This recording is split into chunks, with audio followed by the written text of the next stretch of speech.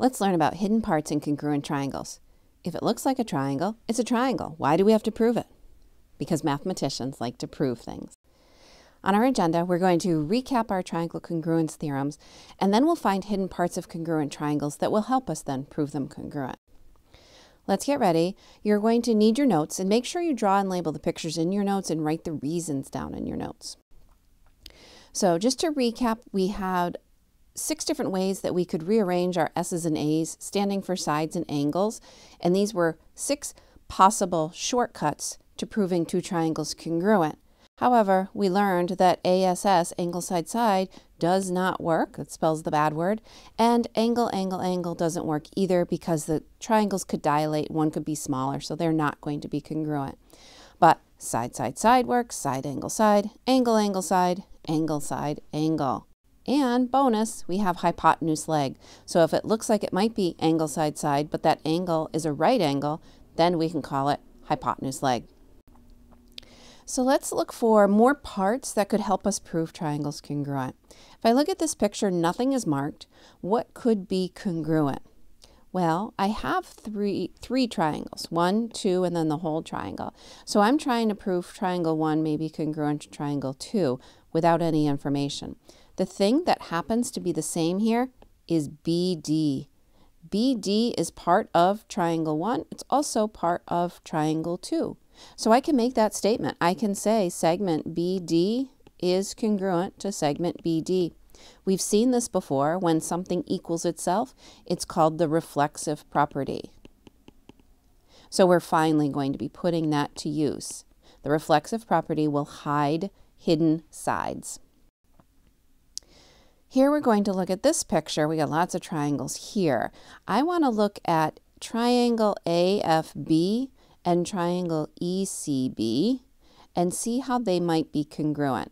So triangle AFB and triangle CEB. Remember, the order's important how you pick it. Well, if you notice, they both have a B.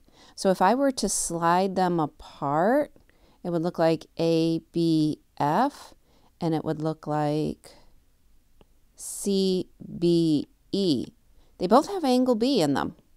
So we have that angle in both triangles. I can put the congruent mark. What is congruent? I can say angle B is congruent to angle B. The reason is reflexive property. So the reflexive property could hide congruent sides or congruent angles. Let's look at this one. So we've seen the picture before, and we do know that BD is congruent to BD. And the way that we draw that is we can put a squiggly there, and that means that those sides are congruent. But that's not what we're looking for in this picture. There's something else that's hidden. I do notice that I have the congruent marks on my legs, so this must be an isosceles triangle. If it's an isosceles triangle, then the legs are congruent. If the legs are congruent, then the angles, the base angles must be congruent. So here I can say angle A is congruent to angle C. And the reason would be isosceles base angle theorem.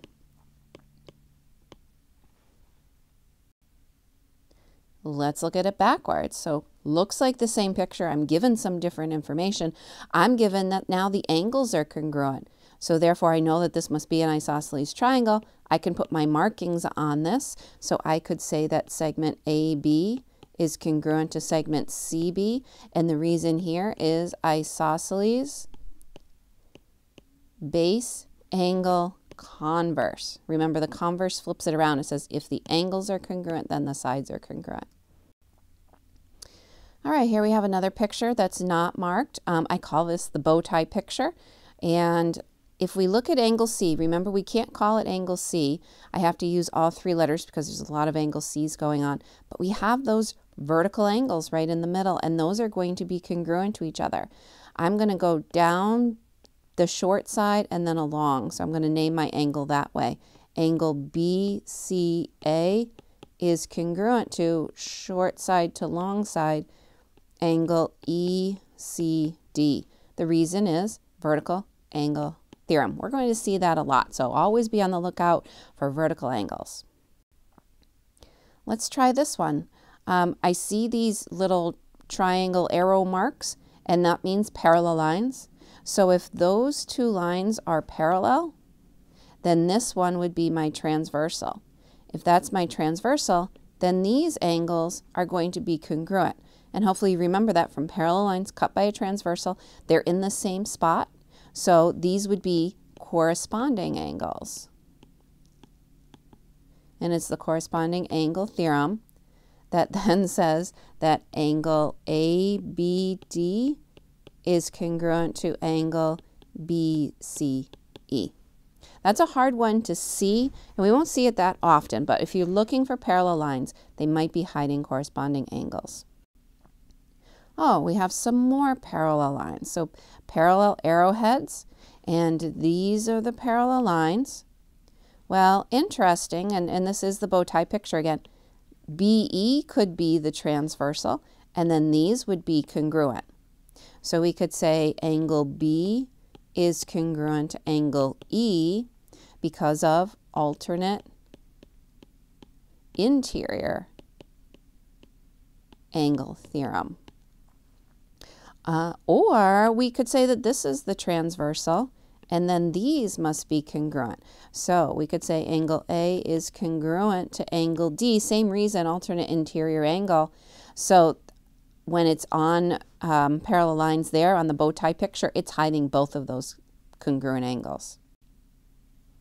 Let's recap. Vertical angles are going to hide congruent angles. So something like that. The reflexive property could hide congruent sides, the one that comes right down the middle. Reflexive property to hide congruent angles would be hiding that one. Parallel lines, alternate interior, that would be my bow tie picture. Parallel lines hiding alternate interior. Parallel lines corresponding, that's kind of the two triangles stacked on each other, and they would be hiding those. Isosceles base angle theorem, so given the legs, the angles are going to be congruent, and the opposite, given the angles, the legs are going to be congruent, so that's hiding the sides. Let's just do a couple practice. Do these have three parts congruent? Well, they both have a right angle, so those are congruent. They both have a 5, so those sides are congruent. So I have an angle, I have a side, and then I have my vertical angle. So we could say angle BPA is congruent to angle CPD by vertical angle theorem. And then we would list our angles. So we could say angle A is congruent to angle D because right angles are congruent. And we know that AP is congruent to DP because it's given in my picture. So then I have angle, side, angle. We can conclude that triangle BAP is congruent to triangle CDP by angle, side, angle. And we just did a triangle proof. Nice job. Let's look at this one. Do we have three congruent parts?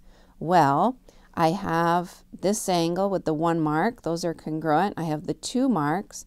And then I have the piece in the middle. I'm not going to do the entire proof, but we have angle, side, angle. So I could say that AC is congruent to AC because of reflexive. And then I'll be able to say that triangle ABC is congruent to triangle ADC because of angle, side, angle. In our last practice, well, I've got some marks. I've got my sides congruent.